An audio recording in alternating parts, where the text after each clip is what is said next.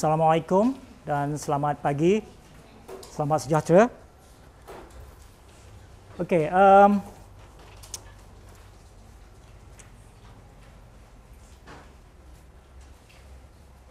siapa yang dah melawat wiki IMK209 Physical Properties of Food? How many of you have visited this wiki? Okay, anyway, it's your choice. I'm not going to force you, but when you come to this wiki, the address I think I've given you, IMK209 wiki spaces. You'll find on the left hand side here a few things. So if you click resources, you'll come to this page. Okay, and I have some resources on food rheology. These are the links to some of the useful websites. For example, here you can see this presentation on rheology, measurements, flow and viscosity. 18 minutes presentation given by the expert from Melbourne Instrument. Melbourne Instrument is the manufacturer or supplier that supply state-of-the-art equipment and instrument to measure particle size and other things. Another presentation here, rheology explain oscillation and viscoelasticity. And here a basic introduction to rheology. This presentation about 15 minutes, 20 minutes are given by the expert. They are more expert in this subject. I'm not expert. So if we have time, if you want to revise and understand more from what we have covered in lecture, feel free to watch and listen to this presentation. And if you feel like doing a summary, do a summary, and if you want to share, you know where to share. And there are a lot more actually presentation, online presentation, which you can find if you know where and how to find. For example, Dr. Malcolm Bond. This guy is, perhaps we want to say, the sifu or the guru as far as texture and rheology is concerned. You can see he's very, very old. He came here once in USM, very old already. And some of the original concept and principles in texture analysis. For example, I don't know whether we have watched my lectures, the online lectures, texture profile analysis, TPA. In short, texture profile analysis, or TPA. This guy was involved directly to define the parameters in the texture profile analysis. So, and he has actually published a book with the same title. I saw someone, Izudin, or someone shared the book. You get the whole book. And this guy also from North Carolina State University talk about food texture and viscosity. And Ross Clark, also well-known scientist, talk about the basics of how to do texture analysis and other things. So I'm sharing all this on this wiki. So you are actually, you have more than what actually you need to study about the first topic, rheology and texture. And but I'm not going to cover on the texture part, texture analysis, textural properties. I have given you on the Edmodo the link to those online lecture. Maybe it's not as good as it sounds, and not as the same. The same as when if we have it, if I give the lecture. But please listen to those lectures. And here on the lecture summary,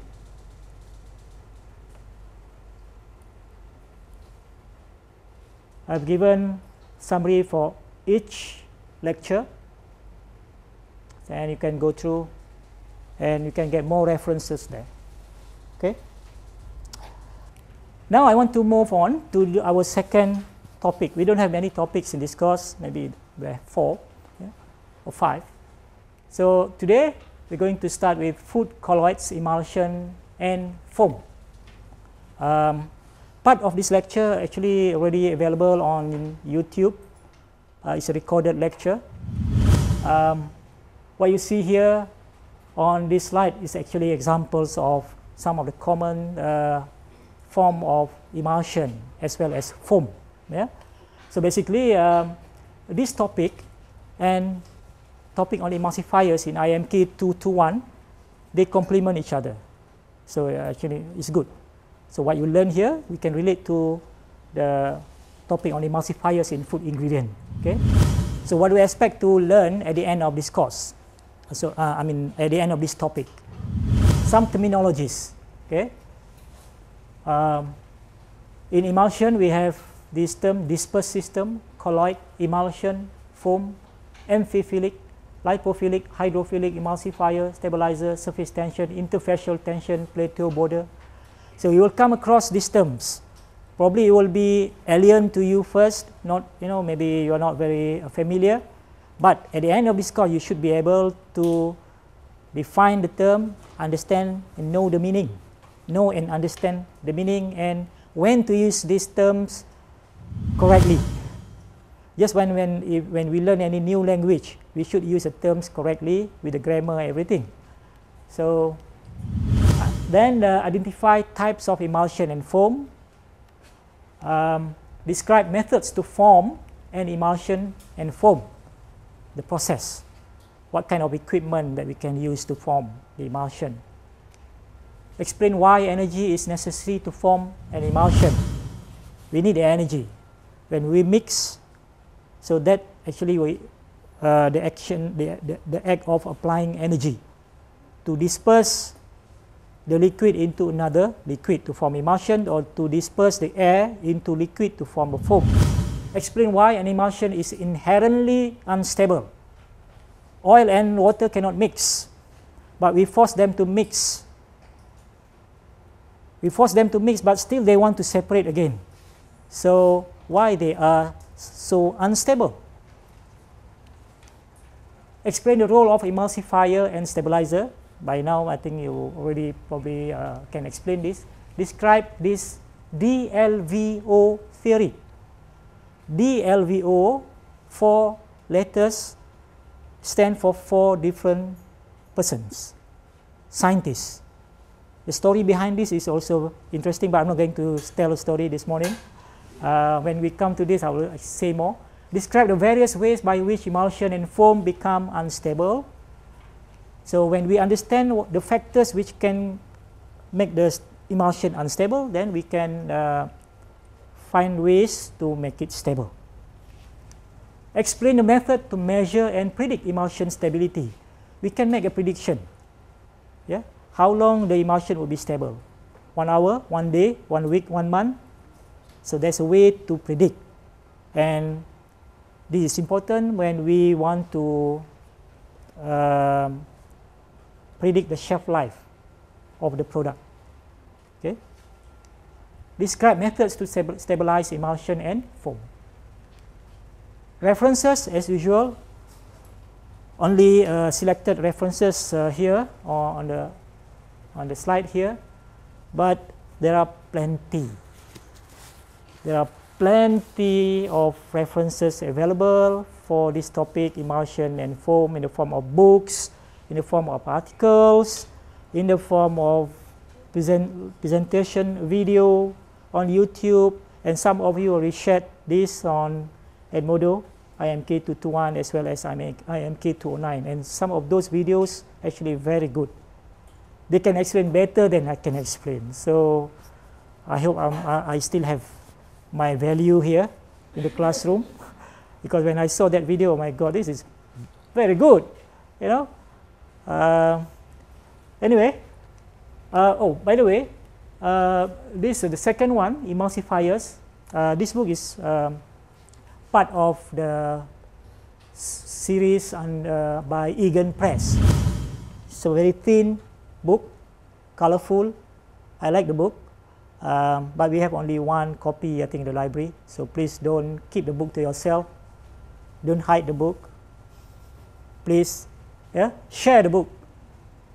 But I saw some of you actually managed to get some chapters from this book and upload it or share it on Edmodo. Well, I'm not responsible for the copyright infringement. Anyway, but I'm sure you know, all of you know this book, Food Analysis by Nielsen. You are using it now. IMG204, IMG203.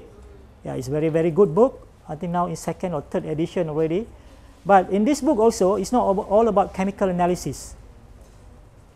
The last few chapters, you will find one chapter on rheology. You'll find one chapter on food emulsion and foam, right? And the way the chapters are written is very good. So strongly recommend. I would recommend for you also to refer to those chapters in this book. But again, Nielsen book is very, very popular. I don't know how many copies we have. I haven't been to the libraries for many years already. Yeah, because everything now is on the fingertips, right? Question, but you don't have to answer because I know you have the answers already. But you can answer still. What do mayonnaise, margarine, butter, milk, and coconut milk have in common? They are emulsion. What do ice cream, meringue, marshmallow, bread, and cake batter have in common? They are foam. Very good. You all have learned very well. Good. And emulsion and foam, we're going to introduce now another term here. You already know what is emulsion, you already know what is foam, but both of them, they are so-called dispersed system. Because basically when we want to form an emulsion, we would have to disperse one liquid into another liquid. And we want to form a foam, we have to disperse the air into the liquid. We have to incorporate the air.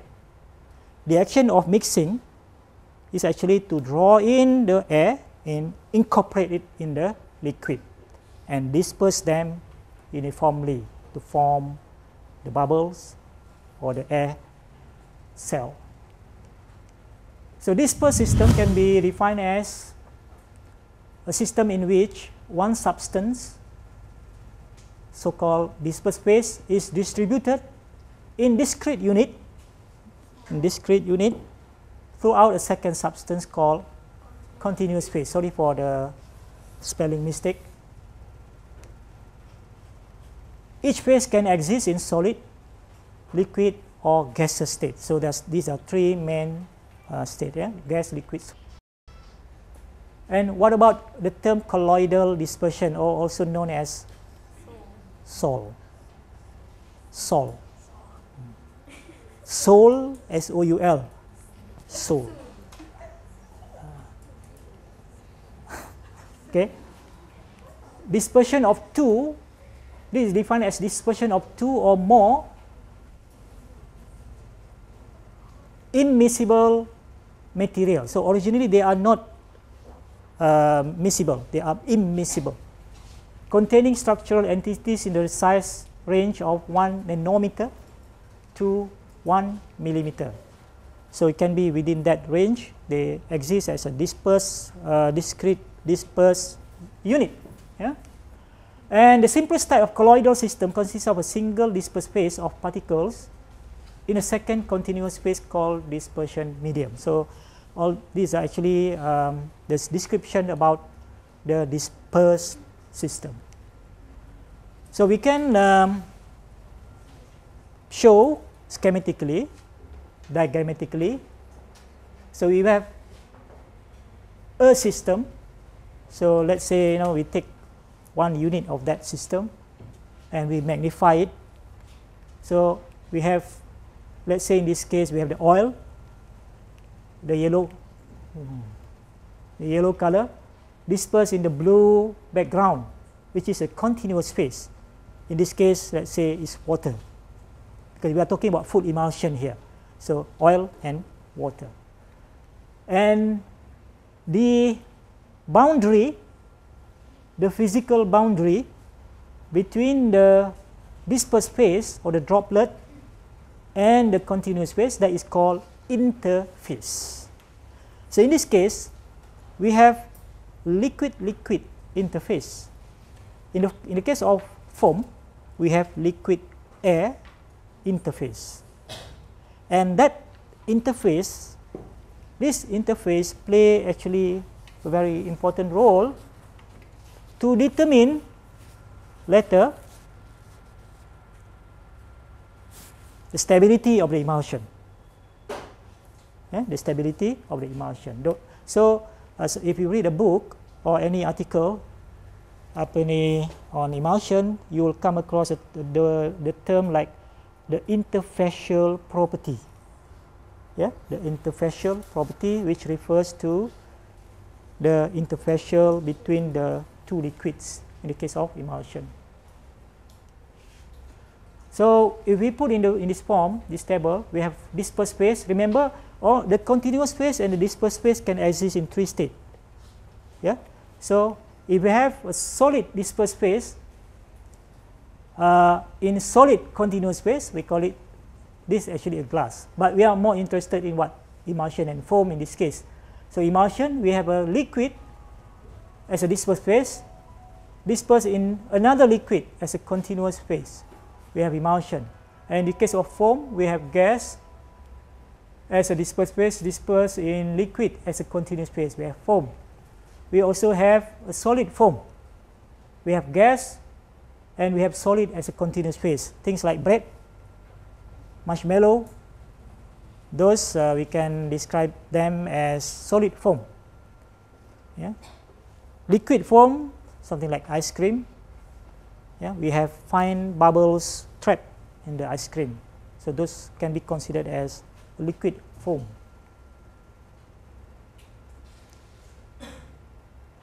We are interested in this only for this topic.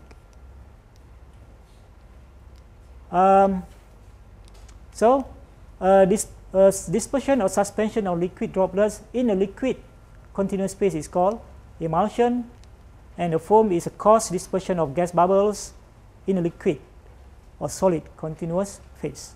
So we are clear the meaning of emulsion and foam. When we disperse one liquid into another liquid, depending on how we disperse them, what instrument, what equipment we use, homogenizer, mixer, ultrasonic equipment, a vacuum, there are many ways to disperse one liquid into another liquid. So depending on the method we use and the operational condition, the temperature, even the properties of the oil and so on. So we can get two types of, or two kind of system, emulsion system here. One, we have the dispersed phase, dispersed and distributed quite homogeneously, quite uniform. But another one, we have something like this. We have big droplet here, we have not so big here, we have very small, so they are not uniform. And here, we use a term to describe this situation. We use the term droplet size distribution or particle size distribution. How do we measure that? This is where we need a good instrument. We can use microscope and we can measure the diameter of each droplet. If we have thousands of droplets, it's going to be very, very tedious and very messy. But you can do that. Then you can report what is the, you can draw a diagram or histogram and you can get a distribution. But now we have a state-of-the-art canggih equipment that costs maybe $500,000. So this equipment like those manufactured by Melbourne Melbourne instrument, the one that I showed the link just now. So they use a light scattering technique. We come to that later. But by using this instrument, we can measure the so-called the particle size or droplet size distribution. Why it is important to know about droplet size distribution? Because that will tell us about the characteristic of the emulsion. That can give us information about the stability of the emulsion. That can tell us also during storage, the changes that would happen during storage, and we can make a prediction how stable is the emulsion. So this information, droplet size distribution, is one of the important parameters when we characterize or analyze an emulsion. By using instrument, I will describe about the instrument in the next lecture.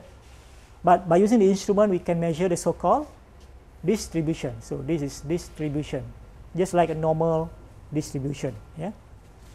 So in this case, we can plot the percent frequency. This is actually a frequency distribution. You learn in statistics, right?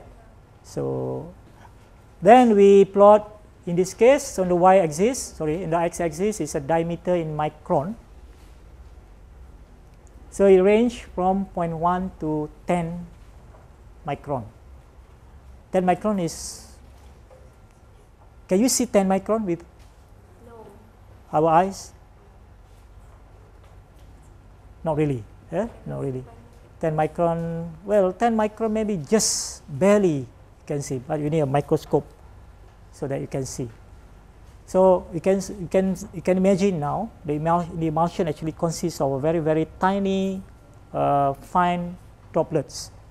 Even the biggest one maybe cannot be seen also with our naked eyes. So in this case we have 3 emulsion. I don't know why I put the label emulsion 1, 3 and 5. Should be 1, 2 or 3.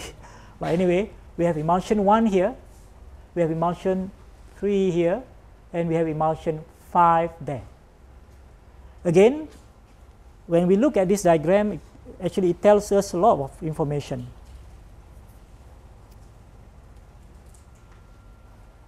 Okay, just looking at the diagram,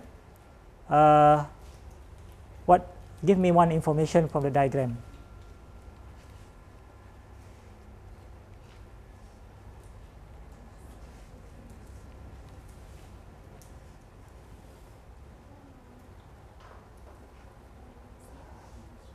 Anyone like to try? Shapinas?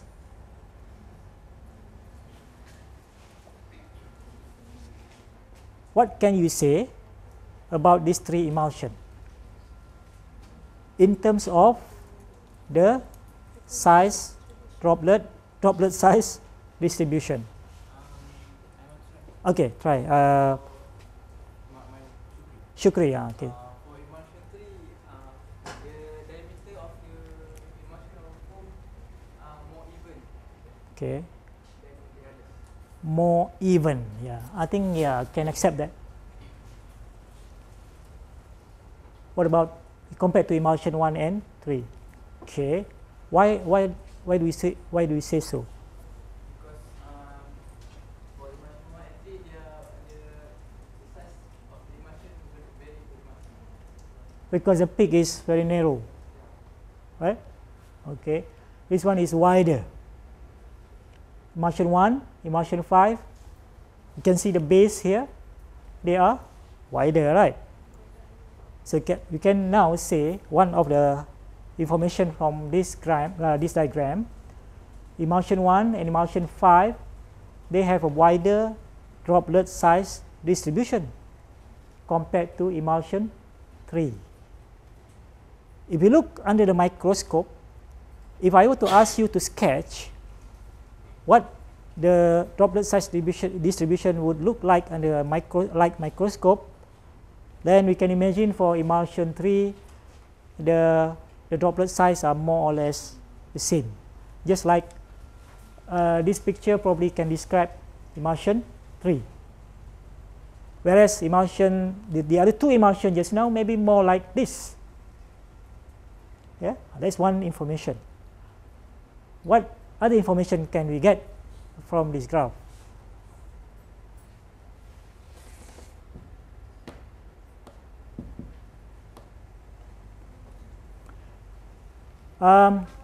To describe the homogeneity or the uniformity of the droplet in the emulsion, we use the term monodispersed and polydispersed. So in this case, emulsion 3 in this case can be represented by this. And since they have more or less, the same droplet size, so this system is called monodispersed. Mono stands for 1. So we can imagine that they have more or less the same or average diameter. Yeah? But this one is called polydispersed because they have a different range, different sizes of droplet size. So now we have learned two new terms here, monodispersed or polydispersed. So that describes the polydispersity, which means that we can describe the polydispersity, in other words, the uniformity or the heterogeneity of the droplet size in any emulsion. Okay, so we have learned about this term polydispersity. So under this we have monodispersed or polydispersed. Then another term now. So today we just learn terms. Okay, because when you read any article or books, you will come across this term. So you better make sure you understand, you know the meaning and understand the meaning. Another important term to describe emulsion is a volume fraction. Volume fraction simply is, remember in emulsion we have dispersed phase, liquid phase. So the volume fraction actually take the ratio. Okay, so we take the ratio of the volume, the total volume of the dispersed phase divided by the total volume of the system. So this is a system, the whole system. Then we have the dispersed phase. We measure the volume, so we assume the spherical shape.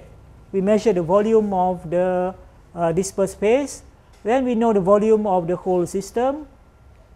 So we get a ratio. So when we compare these two systems, and for a monodispersed system, we will get a value, the ideal value. Ideal means if we can arrange all the droplet in that very, in that range, ordered arrangement, the ideal close packing, meaning that the droplets are close to each other, packed to each other, there's no more, ruang or space like this. The ideal will get the volume fraction of around 0.6. Whereas if the droplets are arranged randomly, you will get around 0.5. So a value between 0.5 0.6, when you measure the volume fraction, how do you measure? We can use instrument to measure. That will tell you your emulsion is a monodispersed system. A monodispersed emulsion would likely have a longer stability. But if you have a value much greater than this value, then you can say that your emulsion is a polydispersed system. The droplet size distribution is quite wide. So when you compare a monodispersed and polydispersed, then you can actually predict which one is more stable than the other. The polydispersed system, the more polydispersed is the emulsion, the more or the less stable is the emulsion. But remember, this value, the polydispersity value, the volume fraction, is only one of the parameters that we can use to predict the stability of the emulsion. Later we will learn there are more factors that we need to consider. So it doesn't actually tell you the whole story. But it can be used as one of the parameters to guide us to predict the stability of the emulsion. Then another term is food colloid. Colloids generally includes dispersion containing larger particles more than 1 millimeter. In most of our food, just now we learned the term dispersed system, right? So most of our food actually they exist in the form of dispersed system. Food dispersion encompasses suspension such as sugar fondant, solid sugar particles in saturated sugar solution, emulsions such as milk, cream, and spread, and foam such as found in beer, ice cream, and bread. So our food is actually a complex system. It's not a simple oil in water system or water in oil system. We have salt, we have sugar, we have flavor. So all this actually soluble in the water part of the emulsion. We have vitamins. Some vitamins are fat soluble, so some are water soluble. So some vitamin will be in the oil part of the emulsion. Some vitamin will be in the water part of the emulsion. Some flavors are soluble in water, so they will be partition themselves in the water phase of the emulsion. Some flavor compound are actually fat soluble, so they will partition themselves in the fat portion of the emulsion. So food is a complex system. The fat itself in the emulsion, the fat itself can crystallize. So the emulsion now can become more complex now. If you take any food, try to picture what are the components in that food that constitute the dispersed system of the food. So usually most food will contain some kind of emulsion. So we always have the oil phase, and the blue color, the background is a continuous phase, which is the water phase. Then in the food we have all other things that I mentioned just now. We have sugar. So the sugar can solubilize in the water portion, in the aqueous portion of the emulsion. But sometimes the sugar can crystallize, so they will form a crystal. The fat itself can crystallize to form a fat crystal. In the oil phase of the emulsion, it can contain other things that is soluble in fat. Then if we have added emulsifier into the system, where is the emulsifier molecule? The emulsifier molecule now would arrange and orient themselves at the interface between the dispersed phase, the oil phase, and the water phase. They will be around here. Remember the picture I showed yesterday or day before? Yeah, all the tadpoles around the droplet. So they form actually a kind of layer around each of the droplet. And if the system is also a foam, so this is actually a good representation of an ice cream actually, because ice cream is an emulsion and as well as foam. And in ice cream we have fat crystal, we have ice crystal, sometimes we have lactose crystal as well, if the process is not controlled properly. We have flavors, we have gums, locust bean, we have carrageenan, we have gelatin sometimes. So these gums, they can be present as a micromolecule adsorbed on the droplet surface. So this is a good representation actually of a complex system. In this case, maybe I would say ice cream is probably the best example to represent this system. Okay. I think we have to stop here because the next one I'm going to talk about surface and interfacial tension. But before you come to the class next week, maybe you want to explore on your own the meaning of surface tension. The basic of understanding emulsion is to understand about surface tension and interfacial tension.